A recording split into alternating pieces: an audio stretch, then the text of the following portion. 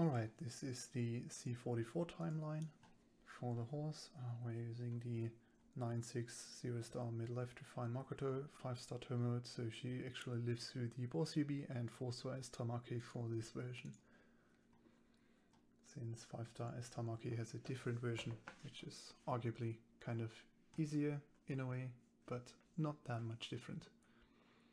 So I'm gonna start off spamming Chrissy from the start, because who cares? So she's gonna get UB from damage here and an amazing almost 30k. Next up, Makoto after her howl. Was a little bit late, can tighten that one up. Next, Tomo to cancel her auto attack. Was also a little bit late, can tighten that one up as well. But for now we are going to cancel the next skill and Yukari after she's fully idle. Spam Makoto. And now Chrissy after her kick. And S Tamaki after the auto attack happens. This has to be very quick, a bit hard to see in all the things that are going on, but still should be possible. So next up, Makoto spam.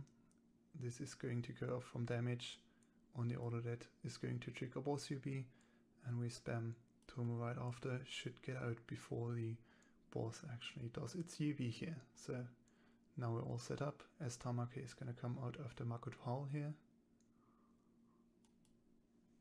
Right there. And Chrissy after overlay activates. Was a little bit late, but should still be fine. And we are going to spam Tomo here. So she gets more HP than Makoto. This is going to be quite tight. But the important part is that Tomo does this UB before Yukari picks her heal target, and that she has more HP here than Makoto. So after this we are going to spam Makoto 26 and wait for Yukari to TP boost and return back to idle.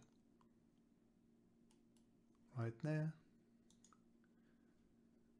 And now we are waiting for Makoto howl at 19. Right there, a little bit late. Spam S Tamaki. Tomo, we're going to wait for her double hit, and now for her triple hit. And Christina after her AA goes through. And now it's just a wait for the end for Makoto. She's gonna be the next one. She gets it here, boss UB, and now we wait for Makoto howl. 2, 3, there we go, a little bit late. S Tamaki and spam Chrissy right after. Her auto attack should have already been through at this point. So that's the timeline.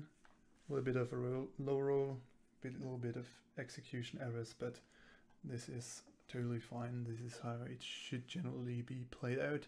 You can tighten it up a little bit for yourself.